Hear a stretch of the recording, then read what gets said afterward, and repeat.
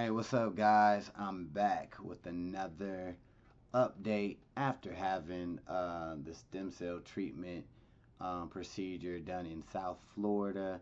It has been 15 months since I had the procedure done. And it's funny because last few videos I was talking about how I was going to get away from doing like visual updates. I still was going to do it, but I said I wanted to focus more on research and what's coming out to help people and what other people talking about in different clinical trials and so on and so on. But it's kind of funny that I got a comment, and maybe you watching this, but it was something to the effect of, I did a video and they commented, "Bitch, stick to the updates."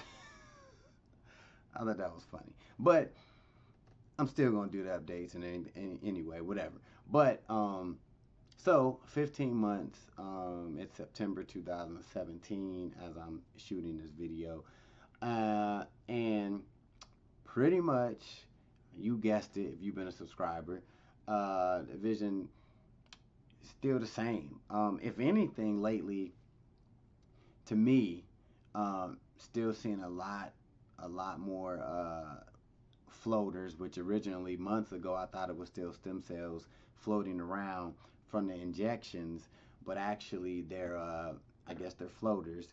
And I was told before that really I could either get used to them, maybe they'll go away over time, or there's a actual another surgery that I could have done. And honestly, these floaters are very, very annoying. I know other people get them too, but you know, I might give it another year or two. Obviously, I got to pay this big ass bill off, but maybe down the road I might actually try it. I don't know, just because of the experience that I had with the injections. Although doing the eye procedure for getting floaters removed, I guess, are somewhat common. So I guess very minimum risk with anything happening with that. But yeah, overall, it's 15 months later. Haven't really heard from the doctors or the people down South Florida. And like I said before, if you've been watching the videos, you can read between the lines that, like I said, I just feel like my biggest regret, well, not even regret, just more like a disappointment with the procedure, was the fact that I feel, my personal opinion, that the people down there knew that the percentages success rate wasn't what they claim it was.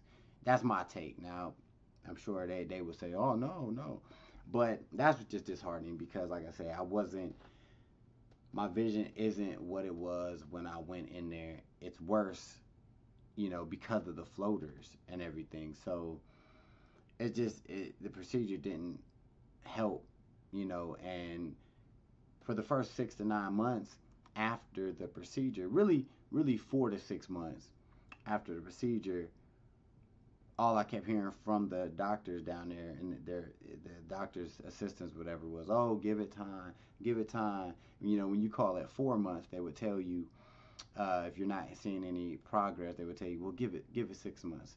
You'll call them back in 6 months, they'll be like, "Well, sometimes it take 9 months." Then after 9 months, you call them and be like, "What the hell?" Then they're like, "Well, sometimes we get patients that get benefits after a year." Okay, so now we have 15 months, but I haven't associated with them in probably maybe over 3 months at this point. And last time I did, they kind of just, they had nothing to say. They had no real answers, especially with the floaters, which was something that, like I said, if you're gonna spend all that money and you're guaranteed by professionals that, worst case scenario, and this is the worst case scenario is, your vision will be the same. You'll end up the same way you came there, and that hasn't been the case, which is frustrating. At times, a lot of the times it's frustrating, but it is what it is. I'm gonna keep going forward and keep looking and trying, looking into new stuff, what's coming out in the future, different like vitamins and stuff. A guy that I talked to on Facebook, his name Wayne, we talk back and forth, maybe watching this video. So what up, Wayne? But he has been doing research more than me, but I looked into it, and he been doing more than me. But this like a supplement, dietary supplement called Idebenone. I think that's how you say it. It's Idebenone. If you haven't suffering from any kind of like optic atrophy situation, optic nerve stuff, look into this dietary supplement. It is something that potentially could improve your vision, or at least stabilize it where it won't get any worse than what it is. So if you're dealing with any type of optic situations, look into that supplement. All right, look into it.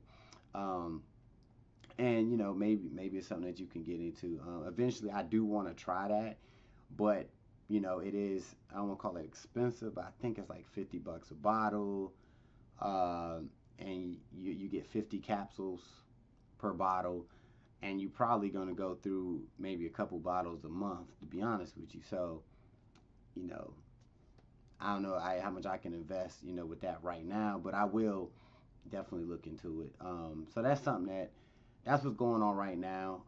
Like I said, same old thing, pushing forward, still doing research, and maybe, something positive will happen from it, but it don't feel that way, to be honest with you. So, but once again, like I say in my other videos, if you're going through a eye problem or any sort of disability or whatever, you gotta stay positive, because we are living in a time, in a world where there's every day something new coming out to help your situation, treat your situation, or even cure your situation.